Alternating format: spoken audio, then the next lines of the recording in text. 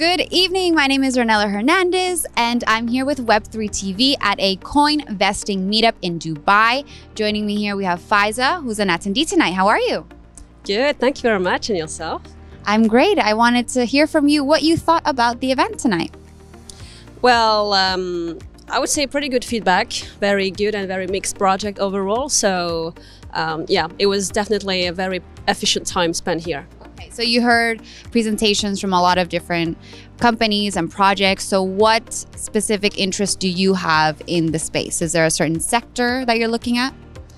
Well, I would be more looking around projects really around financial product, financial instrument use case. Tonight, it was actually not the case. So it was completely brand new, eye-opening for me. But the first time, I mean, one of the things that I noticed happening for the first time is really, the willingness in the companies to connect everything happening in Web 2 with Web 3, and not just doing, one thing in Web 3 or in Web 2, which I used to see when I was into those events a year ago. People were just bringing video games, with Web 3 focus. So now that was kind of, the very proactive thing that you see being vocal a lot more, and I think that's great. Okay, so that maybe being a bridge between Web 2 and Web 3 and like more use cases? Yeah. Okay. Yeah, 100%. Okay, all right.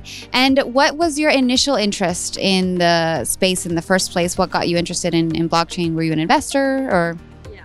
So I would say most of the project I look around at the moment, or I would say more around, as I said, financial instruments, or eventually connected to e-commerce, online business. So I think with my perspective, I'm looking at different ways to see the potential of the technology around Hedera with with the project that I see on my end, and seeing which way could be more efficient or providing more returns. So that was kind of my goal really when I came here. Okay. But in general, in the space, was there like a moment or a memory that you have that you were like, I need to be working in blockchain somehow, I need to be in this community? Do you have a memory like that?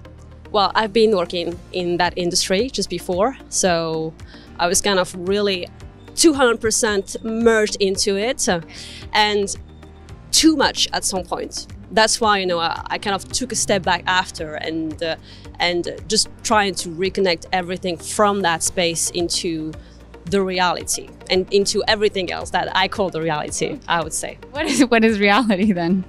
Well, when you mention transaction, Hedera network, blockchain, everything, at the first sight seems very abstract. So, of course, here the project we saw, it was very interesting because we saw video games, we saw actual thing that people were all playing in real life. So that was one of the great thing. But yeah, in general, you can hear a lot of ideas around this, around the Web3, around blockchain, that can remain very, very difficult to understand and abstract in some ways. Okay, all right.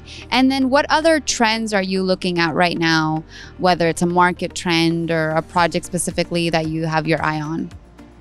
Well, I would say with my different perspective, everything happening around real estate, but again, financial instruments for the finance of real estate is my, I would say, most interest right now. So tokenization.